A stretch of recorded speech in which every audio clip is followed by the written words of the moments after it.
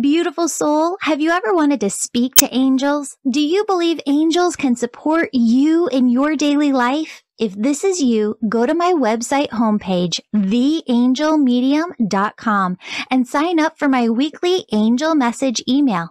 As a gift for signing up, I'm giving you access to free resources, including 31 healing meditations that, if you do daily, are going to help you hear your angels and your own intuition more clearly. Start using these today, and you'll see changes in 31 days. Now, take a deep breath. Feel the presence of your angels as they fill you with love, joy, peace, bliss, and ease.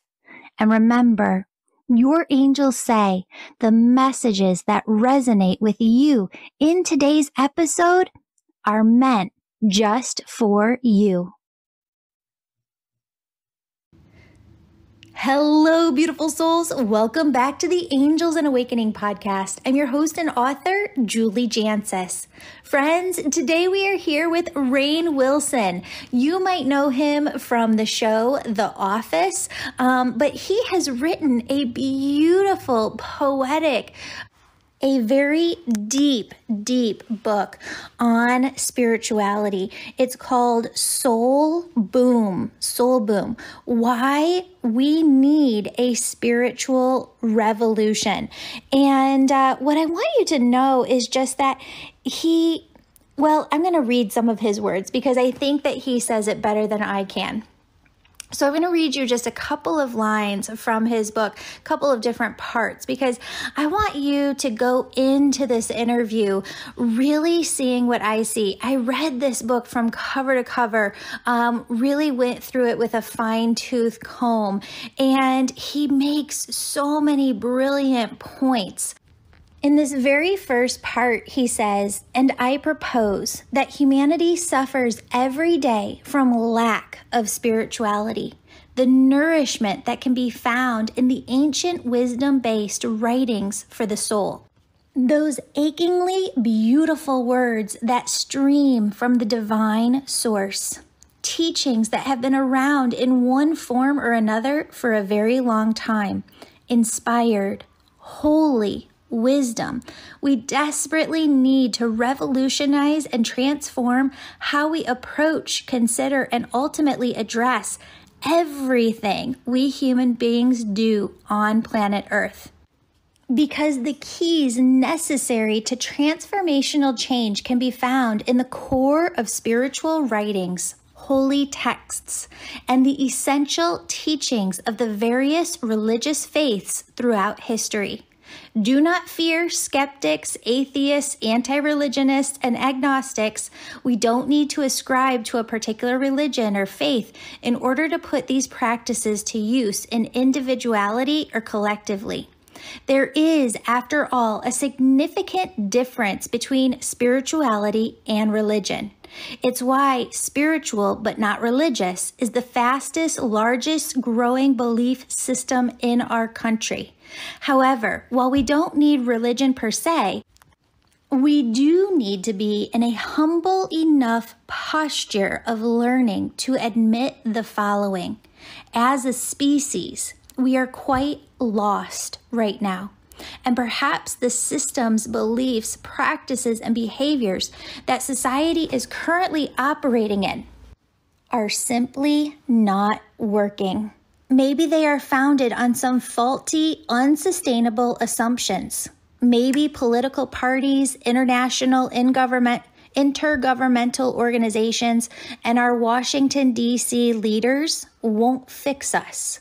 Maybe our existing economic systems, nonprofits, and social movements don't have the answers either. We need another way forward, a soul-inspired revolution. So friends, that is what today's interview with Rainn is all about. How we are really coming to a point within our world where our disease, our biggest disease, is a spiritual disease, a lack of spirituality. And the way forward is spirituality, your relationship with God, universe, source. And this is another very, very interesting part that I'm reading to you next from the book. Rainn says, Western thought has been manically focused on God as the source of creation, a founder and an instigator. There have been countless debates, discussions, and philosophical treatises in this vein. My friend, the great Baha'i philosopher Stephen Phelps, reminded me that the discussion has unfortunately been far less focused on God as a goal, a destination, a way of life, a rich garden of qualities to emulate, or an energy to both draw from and align with. He goes on to say, perhaps we ought to spend less time thinking of this creative force, God, as a what and more like a how. How to live in this world with a radiance, humility, a spirit of service, and a sacred harmony. He goes on to say that all of us should ask ourselves the question, what does God want from me? What do they want from us? Because at the end of the day, it all boils down to what does the great mystery want from me personally? What do they want from us collectively? Surely there must be some kind of plan. I'm telling you, friends, there is just one nugget after another in this book of just these very profound spiritual moments. Another part that I just loved in the book is when he talks about and equates love to be action. You know, love has to be actionable. He says, if one thing unites all religions, all faiths, it is the universality of the law of love. And as with my point about prayer, we are all called to move our concept of love from beyond a mere feeling in the chest to action. Because isn't that what it's ultimately about? If you love your relations, your country, your planet, you do something to help, nurture, and support them, right? Mother Teresa sums it up with, love cannot remain by itself. It has no meaning. Love has to be put into action, and that action is service. Around the same area in the book, he quotes a poem that says, I slept and dreamt that life was joy. I awoke and saw that life was service. I acted, and behold, service was joy. Friends, I am telling you, there is just one nugget of wisdom after another. And I actually had to read this book more slowly to really digest it and marinate on it, because there are some books that you can read very quickly. And there are some books that are so dense and thick and just jam-packed with amazing details and profound aha moments that it's almost like your being just needs time to sit with them. And for me, that was a lot of this book. So without further ado, I hope you love this interview. Here is Rainn Wilson. Hello, beautiful souls. Welcome back to the Angels and Awakening podcast. I'm your host and author, Julie Jancius. And friends, you are not going to believe who we have on the show today. It's the one and only Rainn Wilson. You might know him better from Dwight over on The Office. And Rainn, thank you just so much for being here today. Thanks for having me. I know we've been trying to connect for a while. I'm so glad that we get to have a conversation. Thanks for having me. Too. You've been everywhere. I'm seeing you on all the podcasts, on the Drew Barrymore show, on late night TV, and you are really spreading this mission of a spiritual revolution. You say that what the world is kind of going through right now, we're at a point of a spiritual disease, and really the remedy to this is a spiritual revolution. I know the entire book is about this. I'm going to pick out some pieces, but talk to us a little bit about this. Yeah, oh, look, I just happen to have a copy right here. Soul Boom, Why We Need a Spiritual Revolution. Yeah, I mean, one of the things I talk about early on in the book is this idea that there is a twofold spiritual path, and that we in the Western world often think about the spiritual path, our personal spiritual path, as the main spiritual path. And in a lot of ways it is. I compare that to the great 70s television show Kung Fu, which is about, Kwai Chang Caine is a Shaolin monk, and he's, he goes to the Old West, but he fights martial arts, but he has all this deep, wonderful Eastern wisdom. And he goes through his life combating racism and aggression and trying to make himself a better person and to share his wisdom and whatnot. And that I use as an analogy for our personal spiritual transformation, which is so important. Finding peace and serenity, meditation, prayer, connection, maybe it's yoga or meditation class, being in nature, that kind of path. The other one I talk about is compared to the show Star Trek, which you may not think at first blush that it's a very spiritual show, but it really kind of is, because humanity has solved all of its problems in Star Trek. Racism doesn't exist anymore. Income inequality doesn't exist anymore. Men and women are equal. We are loving and working together. And because we're unified, we're then able to go out into space and explore strange new life and new civilizations. So that's the other part of the spiritual journey, which is taking our first path and then sharing it. And, the Buddha talked a great deal about the elimination of suffering, right? And lots of ways to do that, being in the moment, non-attachment, etc. But one of them is service to others. And this idea that we want to reduce, because of our compassion for others, we want to reduce the suffering of others. And this isn't spoken about quite as much, but this is part of the mission of the Buddha and all of Buddhism, is reducing the suffering of others. And that's what a bodhisattva is. A bodhisattva is someone who's achieved nirvana, but chooses to come back down and be of service to humanity. So this, to me, is the Star Trek path. And this is the direction of the spiritual revolution, that we can use spiritual tools to not only transform ourselves and make ourselves more enlightened, kind, wise, loving. We can then take that spiritual juice and we can put it in service to humanity and rebuild systems and build grassroots movements based on it that makes the world a better place. Absolutely.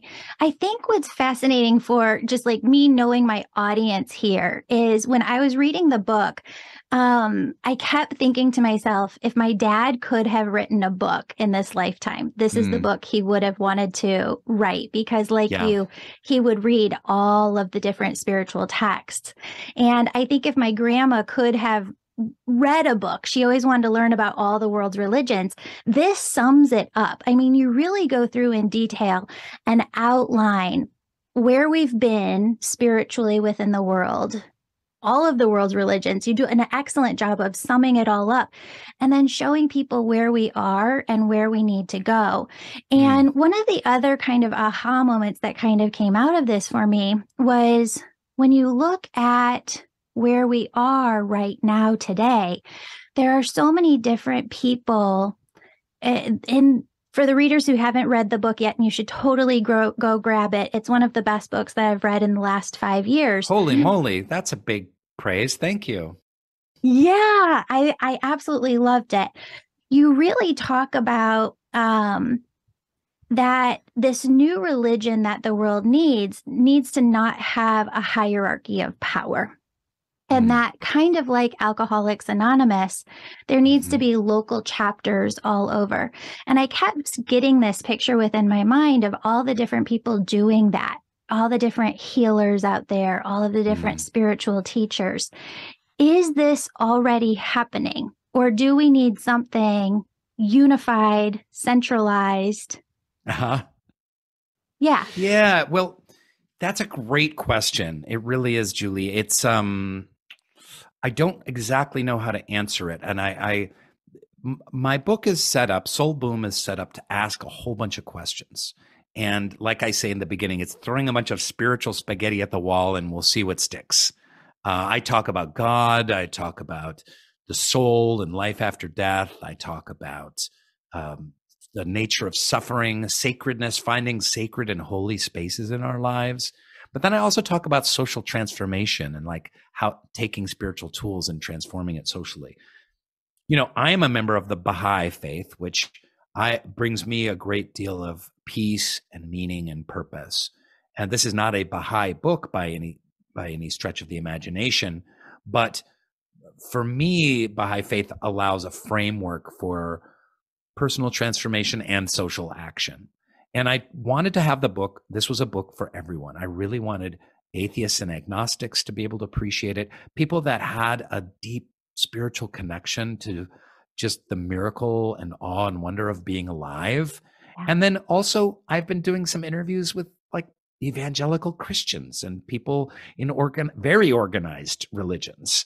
And it's been pleasing to see that they've been getting something out of this discussion, because that's what it is. So, but yeah, I talk about how change needs to be at the grassroots, and it needs to be service-based, and real change comes from, I have a section, don't just protest, build something. Yeah. It's easy. We're in a contemporary society that wants to protest injustice at every turn, and that's important, but then we stop there.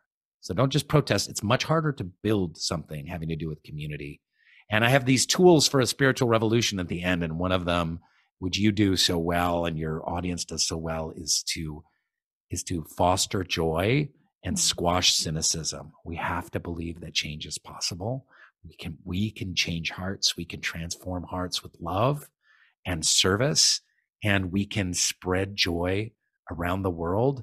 And I love that the 12-step idea of like no clergy and no kind of larger hierarchies, that we're we're servant leaders, and I think that's a great path to emulate. Yeah. There was one part in your book where you talk about the Baha'i faith, and one principle in there that if you're going to do something, reach as many people as you can within the world. And you talk a lot about servitude and how much each one of us is here to serve. And those are two things that I have felt very, very deeply within my being since I can remember as a little girl. But I had never seen it in any other spiritual text where it said, if you're going to do something, go out and reach as many people as possible. Talk to us a little bit about that too. Well, this is the Baha'i connection to that Star Trek idea. So I know this is very eclectic. I'm talking about a religion that most people haven't heard of, and talking about a TV show that was most famous in the 1970s, but that's how my brain works. So forgive me.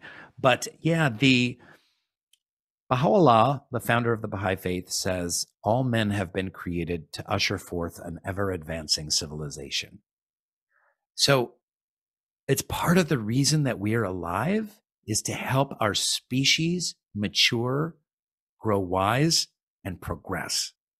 That's pretty remarkable. Baha'is do this not by converting people to the Baha'i faith, although people are welcome to join, but it's not about that. It's just about doing service. One of the highest forms of worship, in fact, the highest form of worship in the Baha'i faith, is service to others. Baha'u'llah says, work in the spirit of service is worship in the eyes of God. So our work, your work, having these elevated, beautiful conversations on spiritual topics with a devoted, coterie of listeners is an amazing service. And this, from a Baha'i perspective, that is worship. So of course one can worship by praying and, being involved in rituals and finding sacred spaces, communing with people. But also worship has to do with service to humanity. So we serve humanity. We try and usher forth an ever-advancing civilization. This is that Star Trek path of the spiritual the spiritual way that I hope will lead to a spiritual revolution by getting people digging into these spiritual tools that we can put into a practical use. Amazing. I love that. Okay, can I read just a little paragraph from your book? Of course. The narcissist in me is applauding you for reading a chunk of my book. Thank you. Yay. Okay, so this is the part where you talk about your dad passing, and you say that there's this really profound aha moment that you come into when you're looking at his body after he passes, and you really realize that this was just a vessel, that he's no longer in this physical body. And you say, if my previous observation is true, and we are not just our bodies, and in fact, our consciousness transcends our physical limitations, then what does that mean for how we live our lives until our body's final breath?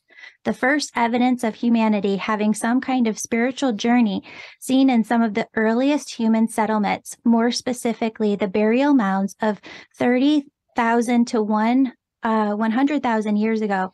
In almost every single ancient culture around the world, bodies were buried in shallow graves, and alongside those bodies were regularly placed items and objects that the deceased individual might need in the afterlife. Swords, jewelry, pets, canoes, tools. Why? Why would humans from the beginning of time not just toss bodies aside the same way that animals do? It's a hell of a lot easier.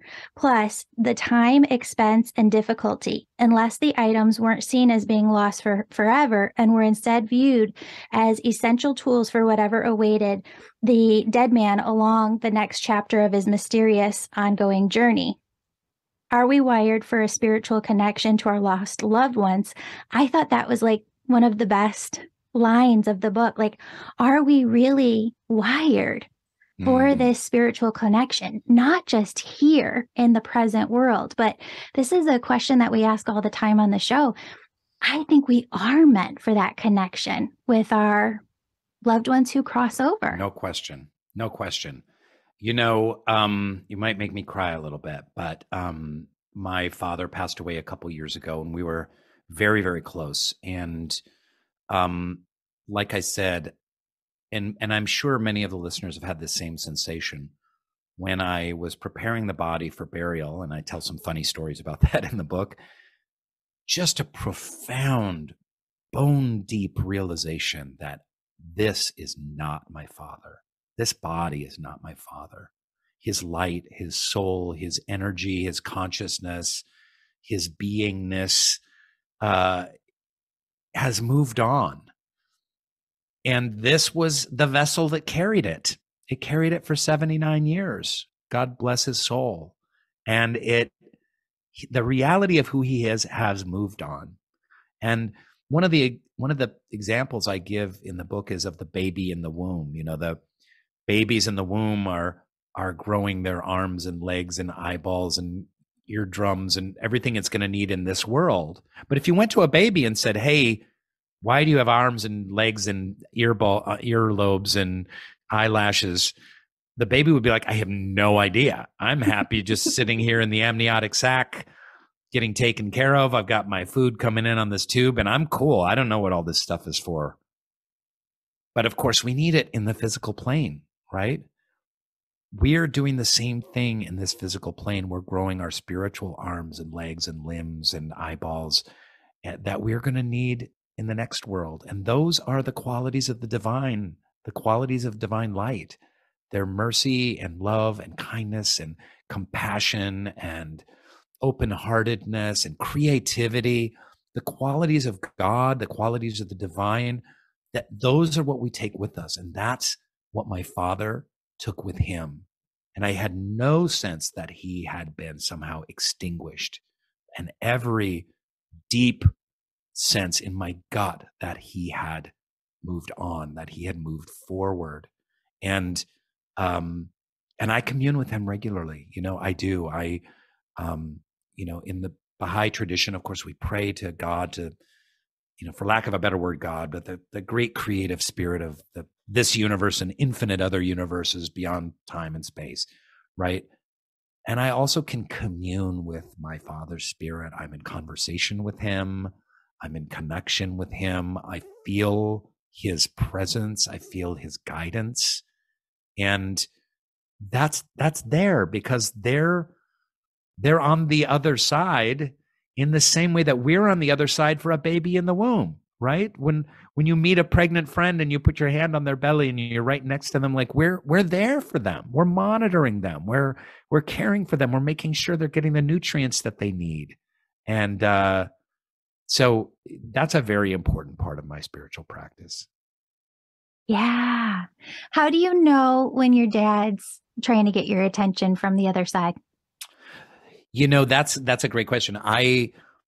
To me, it mostly is when I'm in stillness, and I need to calibrate that in my meditation practice. So when I pray and meditate in the morning, and I do say some Baha'i prayers and some other prayers, and then I sit in stillness, and then I always leave a little bit of time to just connect with my dad and to just, to ask God to guide his soul and to just say, "Hey, Dad, I love you. I miss you."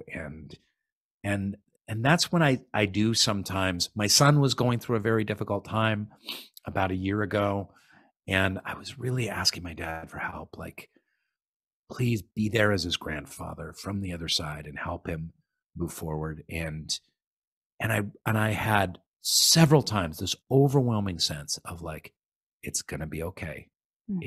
Trust me. It may seem really bad right now. It's going to be okay.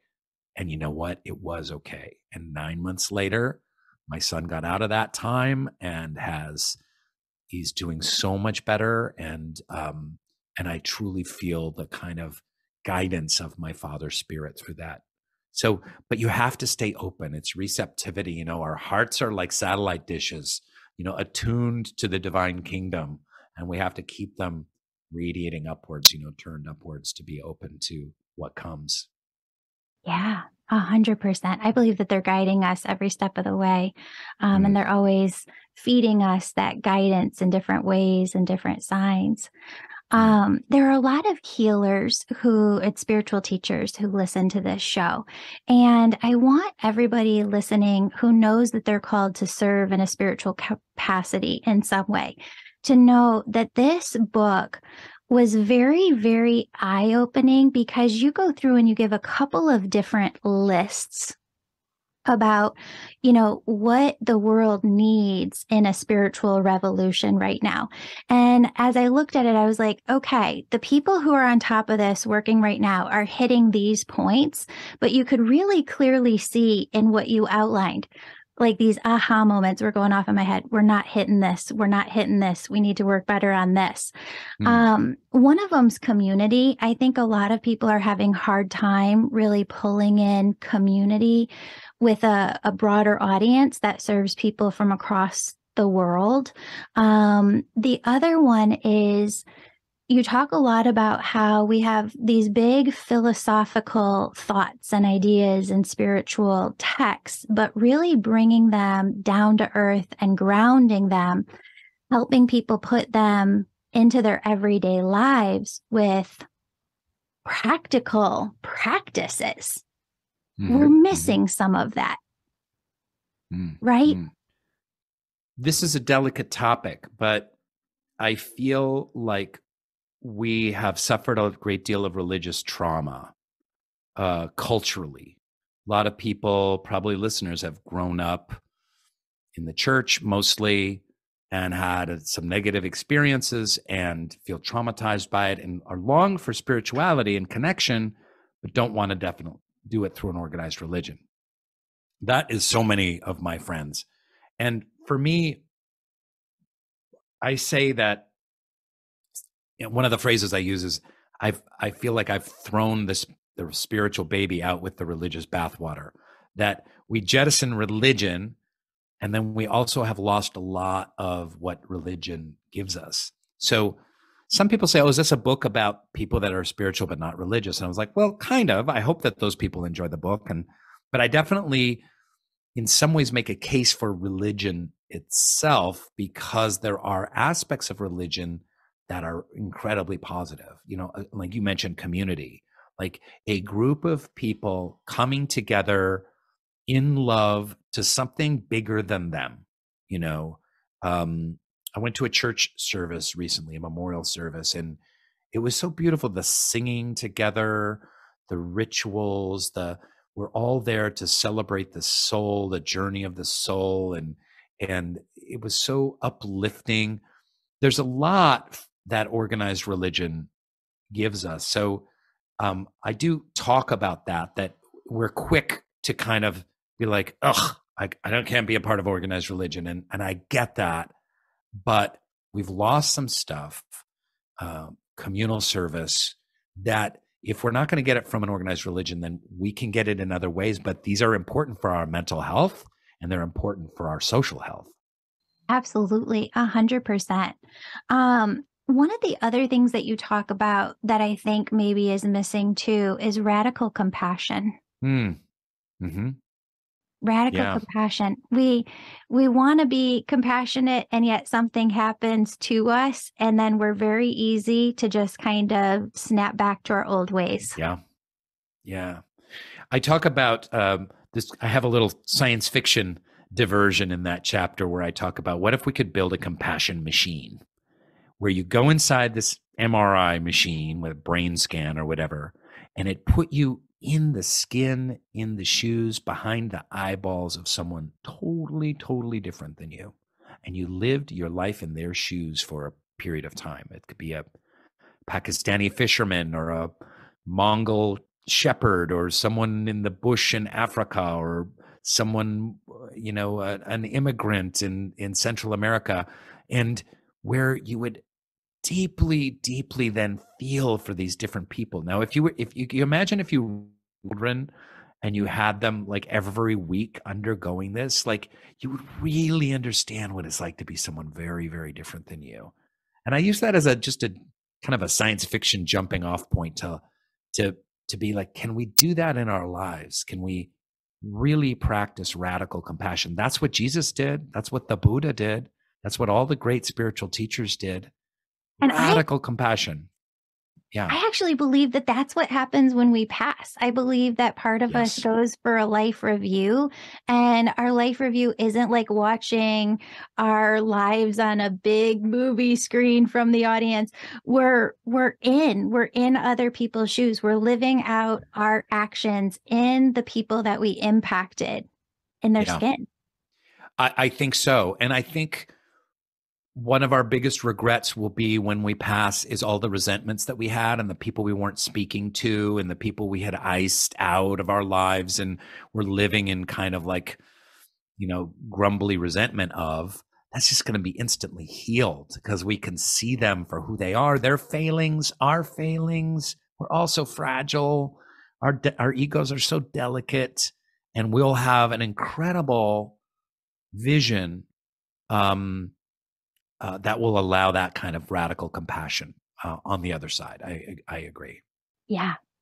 Okay. You also have this story in the book about your pilgrimage to Jerusalem, and you talk in great length. One of the parts that I found so interesting was how much the different religious leaders bickered over there, even within the same church, which is not uncommon because I talked to a person who worked in the UN one time, and she said they're the ones, when they come into the UN, the religious leaders are always the ones that bicker the most between one another. But I love the story that you tell when you're coming home, you're at home for a couple of weeks, you're in the car in LA, and you just have this moment of, how was I so peaceful there and I'm not feeling that here? And I need to hone in on this sacred space within myself. Everyone needs a place within themselves to come home to, a sacred space within. Yeah. So I went on a pilgrimage to the Holy Land, and it was really life-changing. And if anyone hasn't been to Jerusalem, it's a powerful place. And just the fact that there's billions of people that hold it as the most sacred spot. And it's fascinating to see that conflux of Judaism, Christianity, and Islam coming together over just a couple hundred square yards. Really, you're talking about the Temple Mount, and the bickering, the history, the disunity is tragic. But I also got to witness these holy sites like the Wailing Wall, like the Church of the Holy Sepulchre, and then in the Baha'i tradition, the Baha'i Holy Land in the north of Israel, in Haifa, and visiting holy spots, praying there, being in that sacred, holy, sacrosanct condition of mind and heart, and then coming home, and then I've got emails and texts and Zoom meetings and everything like that is really challenging. And I don't have any answers around this, Julie. You might more, but how do we find sacred spaces, sacred acts, holy places, holy ways of being in the world, in our daily life, so that we can bring that sense? You know, the Diné people, the Navajo people have this prayer about, you know, walk in beauty. And it's a prayer that they say every day. I walk in beauty. I hope to walk in beauty. May you walk in beauty. And we don't walk in beauty in contemporary culture. And what would that be like to walk in beauty? Because that's sacredness. It is. It is. And I hope that's something that we do answer throughout this podcast. I know we're running out of time here. I got two really quick questions. I'm just going to ask them both. One, my daughter is in kind of acting. She loves the plays in schools. Any tips, tricks for young actors out there, a young theater folk? And second, you have gotten to interview with some great spiritual minds of our time, Russell Brand, Jay Shetty, tons of people lately. I'm wondering if there's anything that you've had in those conversations where you're like, wow, that's either good for the next book, or I wish I would have put that in the book. Well, it's so funny when you're writing a book. I was finishing the book on deadline and I had to finish the last chapter. And I was like, why the hell did I sign up to write a book? I'm never doing this again. Oh my God, it's so hard. Writing books is so hard. And of course now I'm like, what's my next book? I've learned so much from so many people along this conversation. It hasn't aired yet, but I did a interview with Dan Harris, who has the 10% Happier podcast, which is a very popular podcast on happiness. And he's been doing a deep dive into Buddhism, some episodes that are just, I've found really transporting. I'm very close to Buddhism and Buddhist thought. I don't have anything specific right now, but, you know, I'm intrigued by the meaning of life, you know. It's the biggest possible questions. I like going for the biggest ones. And as far as acting, you know, I'm a big believer in training.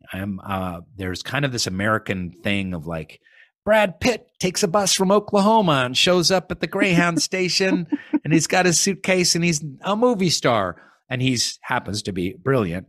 But I'm a big believer in getting theater training and finding the very best teachers and going to the best schools and just spending those 10,000 hours working on what it means to use text and to move your body and to tell stories and to be doing it with other like-minded people and getting all of that time so that you can have a rich, long career as an actor. So I would say get the very best training. Wonderful.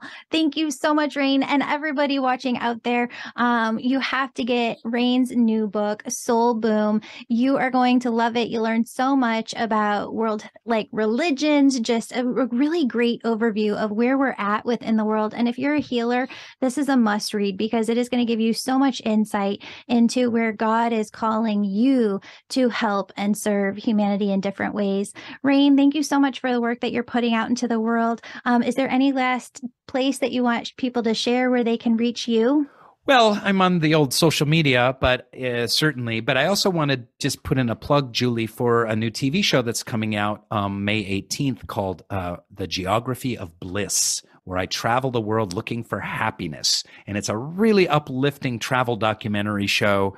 I go to Iceland and Africa and Thailand and have a lot of fun along the way. And I think your listeners would really love it. It brings a lot of joy and hope to the viewer, and it's a lot of fun. That's incredible. We'll have them watch that, and we'll put all of that in the show notes below. Thank you so much for your time. Thank you, Julie. Bye-bye. Bye. Beautiful soul, thank you so much for joining me today. My name's Julie. You know I'm all about connecting you with messages from your angels and loved ones on the other side. If you've been listening today and you're super excited and just have to know which angels are around you right now, who's connecting with you, and what messages they have for you, go to theangelmedium.com. Register for a session. You can do a reading with me or a member of my team, and we can help you in making sure that your angels are doing the very best they can to support you and guide you to your best life. If this sounds like you, virtual sessions, they're only offered on my website. Sign up today. And if you're the person who's really excited, you can sign up for my Angel Reiki School to become a certified angel messenger. That's for the healers among us who feel called to grow their intuition to the max and serve humanity with their gifts. You'll learn Reiki, mediumship, how to deliver angel messages, and how to get clients.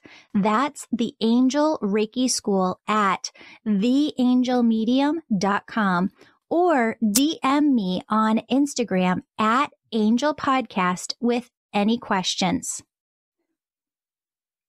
Before you go, connect with your angels by placing your hands on your heart. Take a deep breath. Imagine a doorway filled with God's unconditional love is right in front of you. Step into that love and feel it as it fills your body, chakras, and auric field. Now ask your angels, what would you have me know today? And open yourself to the positive, loving messages they have just for you.